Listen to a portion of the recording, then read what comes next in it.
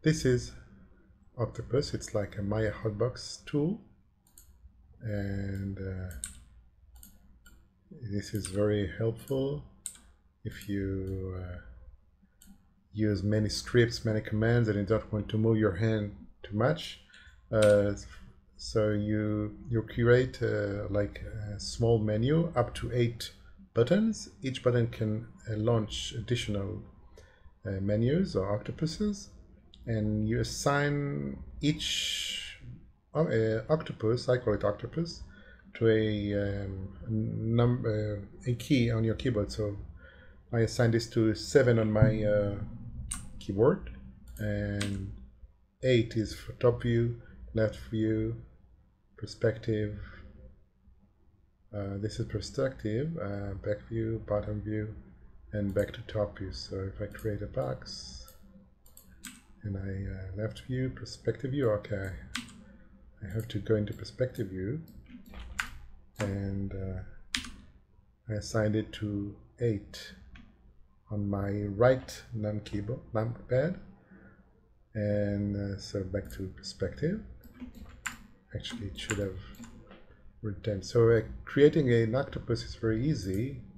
You go into Octopus Manager, and I want to create a new one, and so I'll call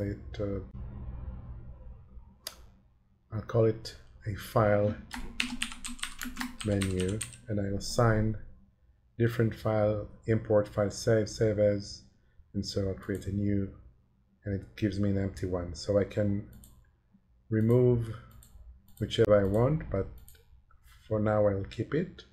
I'm a lefty, so I will prefer to put my main functions on this left side, so I can always drag easily to the left side. So let's open a window that has a search bar for commands that has to do with anything you want, for example, file. So I'll merge file, and since I do it not many times, but save file, and save copy, and save as, which are my most file commands that I use. And let's see, I can add export file.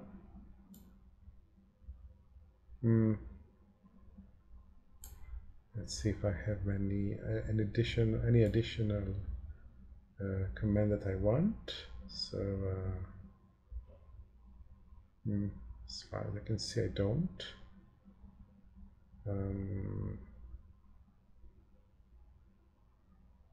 Save objects to file. No, this is track menu. I usually save selection. Oh, selection.